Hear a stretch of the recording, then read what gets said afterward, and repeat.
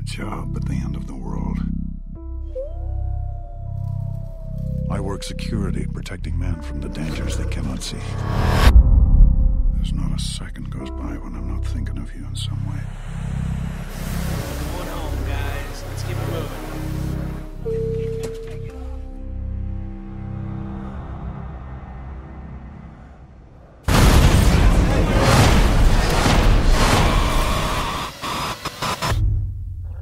Damn, I guess Liam Neeson just ran out of people to beat up. Now he's beating up wolves. He's fucking going against Mother Nature. I know. Wolf just mind his own business. Liam Neeson just come out of nowhere. Where's my daughter? Wolf's like, hey, man, I don't know. I'm just trying to get something to eat. Shit. Well, clearly these wolves haven't seen Taken. No. Because they don't know who they fucking with. I know. Seriously, this guy's fucking people up with airline bottles of liquor. You know? It's like, come on, bitches. Let's go. I am Liam Neeson, which means you lose. I know. But hey, don't fuck with him. That dude got skills. I know. Like, Team Jacob my ass. You better run back to the woods and go fight vampires because you ain't going to beat Liam Neeson. The wolves are like, hey, we ain't got his daughter, man. Well, you better find some white girl to give him because we need him to get out the forest now. Please. We might actually have an extra white girl back there. Here, they built a little white girl out of snow. Here, man, it is your daughter. That's not her. I can't help but think now when everybody sees this movie, it's all they're going to be thinking about is Liam Neeson beating the fuck and killing Jacob right there. Take Kristen Stewart. No, seriously. You have to appreciate the fact that, like, Liam Neeson does Taken probably just kind of a throwaway, like, whatever, I just need a paycheck. It probably won't even be out the theater. And now it's just like created this whole new career for him, just playing badass action heroes every and what, he's every like couple in months. his 50s? Yeah. It's like you just never know. I know. Right? As an actor, what's gonna hit? And he's got maybe 7 or 8 more years of being able to even physically do roles like this. Yeah, but you know the thing is, he's pulling a Charlie motherfucking Bronson, and thank God, because I definitely think this generation needs one. And I mean, seeing this guy, just seeing him on screen being a badass, I'm like, I'm sold. That guy is a man's man. Just like that goddamn review just popped up on the screen, which is hilarious. All the goddamn reviews already. It's like, oh, this is a man's film. Oh boy, man, you got to have the biggest dick to love this film. I'm like, Jesus Christ. Yeah, no. I was like, wow, it's like a bunch of teenagers wrote these. I was like, no, it's a bunch of nerdy 40-year-olds. Yeah. Well, the only place I think this played so far was at Butt-Numathon, which we don't go to because I don't like sitting up for 24 hours straight and watching someone else's movie decisions. That's me personally. If you guys love it, more power to you. So it's all like hashtag HeadGeek666 says, I would suck this movie's dick. Which I don't get because Liam Neeson's looking at this. He's like, what the fuck is this? You know he is. Did my daughter fucking come up with these credits? It's funny because in the trailer is trying to deal to an internet savvy audience because everything, even the title of the movie has a hashtag in front of it. Yeah. And a lot of the and all the critiques for the movie, usually say so and so from the New York Reporter says this is one of the most brilliant films ever. But people here they're like, Bazooka Joe says, well, like it says, like Nerd 673 says, yeah. Well, maybe like there's a subplot we didn't see in the orgasmed movie. all over this movie. Maybe it's where Liam Neeson's tweeting it the whole time. Fighting wolves, lol. I know. Was the greatest movies I've ever seen. This is going to be a tour de force. You get another tweet. Where's my goddamn daughter? Hey, man, what the fuck Liam is Neeson has the biggest dick on the planet. In fact, that's what the movie says. Warning, you must have a dick to see this movie. You don't. Your balls have to have balls. Send your bitch back out to the car because you need a dick to see this motion picture. But you better have a bitch to send back to the car. Not having any of you pussies in here. Oh my God. This movie, it does look like what they are describing it, though. It's a man's movie. It's about wilderness survival. Yes, it's an oil drilling team who has to go up against nature. And by nature, they mean a bunch of mad-ass wolves. And the wolves are angry because these guys are in their territory. Plus, I guess they're hungry. They just want to eat a bunch of people. They're wolves. They're dicks. Wolves are dicks. I know. That's what it sounds like. They're in their wolves' neighborhood. Why you got a dog on wolves like that? Well, somebody comes in my neighborhood, I don't try and eat them. Yeah. Didn't you see the Twilight movies? Hello. Well, it is kind of like that. Like they're in the wrong neighborhood, like the wolves on the tree line. Talking about It's trespass. Hey, white boy, you lost. I know, that was like the Wolf Compton or something. You looking for something? Yeah, Come out to play. you're on the wrong turf. Yo, man, you looking for some cocaine or something? You looking for a white girl? We got a bunch of them. But I really do like the whole attitude of man going against nature.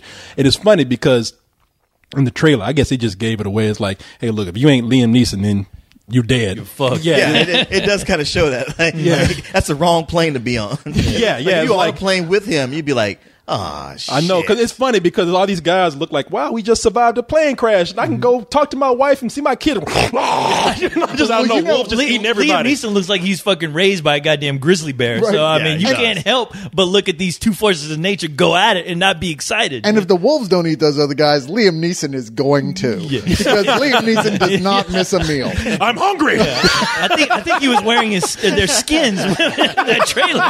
That's what he's telling these wolves. I eat human beings. You think what I'll do to you? I'll fuck you up. I fuck up my own kind. What do you think I'm going to do to you? I'm wearing my buddy on my back right now. But you know what? The movie is really echoing like one of my favorite movies as far as like man versus nature, and that's The Edge. I knew you were gonna say that. Because Yeah. I fucking love that. It's like, kill the motherfucking bear. And no. I'm looking for, I mean, that's why I'm like, wow, you know what? Why That's the one can't- with why can't what's they- his name? Anthony Hopkins. Anthony Hopkins. Baldwin. Yeah, who fucks Alec up a Baldwin. bear. Yeah, he kills the motherfucking bear. But I mean, watching that though movie, it's like it's one of those movies where you're like, man, it gets you so excited because like they bring up things like that. It's almost like an educational film after a while when you're watching. And not only is it great, but it's educational because you're just like, wow, man, you know what? I better really pay attention to this movie. I'm going to watch this movie again so I can pay attention. So the next time I get stuck out there in the wilderness, I'm going to be just like Liam Neeson or fucking Anthony Hopkins. Yeah, won't even go I kind of camping. think you're not going to be like either one of them.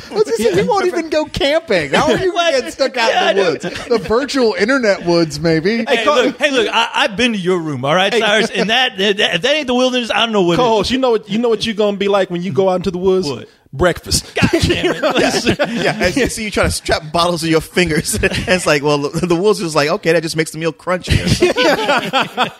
I can tell you right now, they're going to personify the wolves. You know, they're going to give these wolves a little more personality than the average wolf has, you know, because it already looks like he's going up against the biggest, most badass wolf in the forest. Yeah, they're the dire wolves from Game of Thrones. Yeah, I pretty mean, much. yeah, you see Huge. those wolves, they don't even look like real wolves. Like their eyes are glowing and they're bigger than normal. They almost have a glow around them. It's almost like this saying, hey, man, you know what really fucks with humans? These night vision goggles, man. Put that shit on. That'll fuck with their asses real good. Hey, as long as they don't look like those fucking Twilight wolves, I'm happy. All right, Yeah. Because, They look like they look wolves, genuinely a little bit. ferocious. Well, because they are real wolves, I think. You know, and not CG. Are they? Yeah, those are. I don't think they I are. don't know, they didn't look real They to didn't look me. real to me at all. They didn't? You don't think? know. No, I can guarantee you that they're using a combination of real wolves and probably maybe CG when they really have to. Honestly, And- they kind of remind me of those creatures from Attack the Block. what? That would be awesome. Really? that movie would be really fucking awesome. If that were the case, Liam. You're selling this movie too much to me. Turns already. out this is a sequel to Attack the Block, I and they know. just didn't We tell us. Sorry, Yeah. Nathan. No, it's- Awesome. I love these movies when they actually do not even just give more personality to the animals that are going up against them, but I like it when they do it with the elements. I mean, the elements play a character in the movie itself. And I guess that's what they mean by the gray, because not only is he going up against wolves, but he's also having to go up against just, you know, this frozen, harsh environment. Man versus nature. Yeah. The classic Yeah. story types. Yeah, and that's He's going to great. get all Jack London on nature's ass. And in his next movie, he's going to fight a tornado. And he will win. Tornado go, okay. I want to see that trilogy: Tornado, Tidal Wave. He just takes them all. Yeah, he's just standing out on the beach, just Goddamn. punching a wave. A volcano. Liam Neeson should have been in 2012, because all they Yeah, had to he do was just should. look at nature going crazy, go like, "Arr!" That old scene with the limo Yeah, he'll being chased by the earthquake, he would have just got out of that limo and stood there and looked at that crack coming. It just would have stopped. I know. Come I on. just see that lava coming at him, and then he gets those beer cans and attaches them to his goddamn fist. Like, come on, mind your surroundings. But I don't know, man. It's funny how Liam Neeson has become. I mean, we never thought about it until I guess he became a Jedi, and everybody thought like, God damn, Liam Neeson really is kind of a badass. Every movie that he's in. Not during Phantom Menace. I didn't think that. Well, that was the one where there was only one thing that ever beat Liam Neeson, and that was a Phantom Menace. That's the one he's like, okay, George Lucas, you win. I'm not going to act anymore. I retire. You're going to fuck me up. Right. No, but I think it was after he saved all those Jews that he became an action hero. Until he cried like a bitch at the end of it. Come on, Really? I could have saved one more. Schindler's List, really? One more. I could have done one more. Be a man, goddammit. Yeah, you're going to have to stand alone on that one, Corey. No, I'm afraid. you know what? No, because he's such a badass. He should have went and fought Hitler himself. That's how he could have prevented all that shit. He dropped the ball in that one. Well, how come Tarantino couldn't make that movie? Exactly. No, Liam Neeson really has become the action hero. I mean, there's different times when it all dawned on us like, wow, Liam Neeson is a badass. But you look back in almost every movie that he's in, and there's a movie where he's beating the shit out of somebody. I mean, he can be in romantic comedy. Somebody's gonna get their ass beat. He's gonna slap his lead chick or something. You brought that on yourself. What? I said hello. Shut up. It's kind of like, I guess, the man versus nature version of Taken. I mean, people have grown. There was a time, you remember? Give me back my civilization. You didn't see him on that cell phone talking to the wolves. I know. I have a certain set of skills. I'm gonna tell you about. You see Mother Nature calling him. Yeah, shit, come after me. I'm gonna get you, Mother Nature. Yeah, good luck. Oh shit, he's really here. But I remember there are times when Liam Neeson, we all thought he was the thespian. It's almost like he just gave up on that. She said, "I'm just gonna be a fucking badass." That's all. Well, he can play. I don't know that he necessarily gave up. He just decided to do something else. Yeah. No, he told me. He said, "I'm gonna do that." Yeah. Man, you've said Liam Neeson so many times now, it sounds like it's not a real name anymore. Right. It's like, what is that? This is Liam Neeson. It just sounds weird. I don't like It's a it. force of We're going to nature, call man. him just like the dude now. I know, or something. The man. It's almost like you go to a restaurant, some fancy restaurant. I'll have the Liam Neeson. Yeah. I don't know what it is, but it I don't know sounds what it good. is. Oh, yeah. Oh, the Liam Neeson will have you. You trying to eat me? No, man. People are going to be making posters of him like Chuck Norris. I got to tell you though, I can't help but think that maybe this is going to be pretty good. Not just because of the stuff we're talking about. Like, wow, this could be a lot of fun. Certainly, not every Liam Neeson action movie is great. Look at The Unknown. If you remember, or just was it Unknown from last year? I believe. Yeah, not so great, but. This one, I think, possibly, because he's an A-list actor. Sure. And for him to take a role that's up in the fucking snow and shit, running around like that, I'd be like, this better be one fuck of a good script. Because I would be, screw that. I tell you what has me worried about it, though. I mean, they're showing you a lot of the best things from the movie in the trailer, I believe, and I want to see how the rest of the movie plays out, because this is directed by Joe Carnahan. Right. Who directed Smoking Aces. Film I was not a big fan of. But you know what? I never saw that movie. So okay, I can't comment. Hey, the shit gets deeper. He directed the A-Team also. See, I like the A-Team, but I like the A-Team. Did you? We all gave the A-Team of Midland Did we? to No. good reviews. I thought I gave it Pretty a sure matinee we or did. No, we did not. No. Well, I tell you, I am can't not afraid to say I like that film, and I've talked to lots of other people who do too. I I've thought it forgotten achieved exactly what an A-Team No, movie should. that's funny. It's like I talked to other people who do. What is that supposed to mean? Well, I'm just saying it's That's not his posse universally. that you're up against. I'm That's- saying that's it's what not that universally reviled the way you're insinuating it. I never said that. You act and like you all got my friends back here. Yeah, like he got a pack of wolves behind him. Yeah, I liked it. All these wolves liked it too. Me too. So you better like it too. Yeah. No, I didn't say it was revived. What I'm trying to say is that you guys are wrong and I am right. And if you would just go with that, this would have worked out. We could have avoided all this nonsense. could have been home already. Now we could always use the Cyrus argument of it got this percentage on Rotten Tomatoes, which I almost never do that. Okay, that is not one of my things. So You used to It do it is a lot. now. no, that is not true. I would bring it up on occasion, but being the occasion only one being who like ever 7 days a did- week. Oh, shut the fuck up! Bullshit. No, Yeah, and Leon wears denim suits every day. we didn't say every day. That's true. We said 3 times a week. No, that's not every day. Come on now. No, I you know what? Whether you like A-Team or not, I didn't like A-Team, and for me that's a big sort of just red flag for me on this movie. Which I haven't seen the film, so I don't know what to expect from that, knowing that this name is attached to it, because it looks like one of the things that I didn't like about the A-Team and Smoking Aces. Well, Smoking Aces just seemed like a silly Tarantino ripoff. Now, that's a movie I know a lot of people actually did like. A-Team, just ridiculous. And it looks like this director has gone away from such ridiculous material and has something a little more serious here.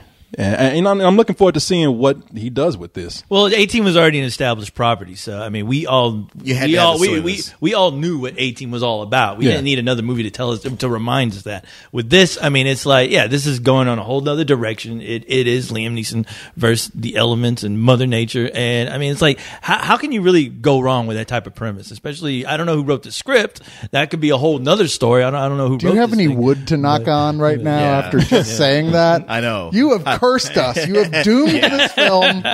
How could it go wrong? I had high hopes for the movie until co-host just said that. I know. You totally ruined it. Did now. Look, it's going to be great, all right? just keep thinking The Edge Part 2, all right? I didn't like The Edge. You didn't like The Edge? Pussy. Pussy of him. Get out of here. True, it was no A-Team. Yeah, it was no A-Team. Because it was boring. The Edge was awesome. I don't know what your problem is. Sure as hell was no smoking aces. Well, this movie comes out. And that's it. This movie comes out. It comes out. Just all you need to know. The movie's coming out. And you don't need to know when, because Liam Neeson's going to come to your door and tell you the movie's out. What are you doing sitting here? Go watch my movies. Don't worry about this movie comes out when Liam Neeson tells it to come out. Don't worry about when this movie is coming out. It'll come out when Liam Neeson's good and ready for it to come out. You keep your fucking mouth shut. I know. The guy in the projection booth getting ready to start. Oh, you press that switch. And I say you can press that switch. Oh, no. And if nothing else, the poster of this movie is going to tell you you're going to want to see this movie, because Liam Neeson's face is on there. Go see my fucking movie. He looks like he's ready to beat your ass no matter what decision you come up to the theater. That poster's going to tell you, what do you want to see? Get away from 1010. Go see the Great. No matter where you're standing in the theater lobby, it's like he's looking at you. Yeah. It's because he is. It's a direct feed. Always mind your surroundings. No, a movie comes out actually very soon. Comes out on the 27th of January. Hell yeah. Oh, damn. That's real soon. That's now. So let's hope it's not another January dump piece of shit. That is true. That is the thing. Come on, Cyrus. I'm sorry. The odds statistically, they're crappy in January. There are exceptions. Yeah. There's always like one film that breaks the rule, but we haven't seen it yet. Liam Neeson. I know. There's one film that breaks the rule, or there's one guy who breaks your back. That'd be Liam Neeson if you don't go see his movie. You're going to go see my motherfucking movie. Yes, sir. How are we going to deal with this? We take them on, one at a time. I want to see your face, feel your hands in mine.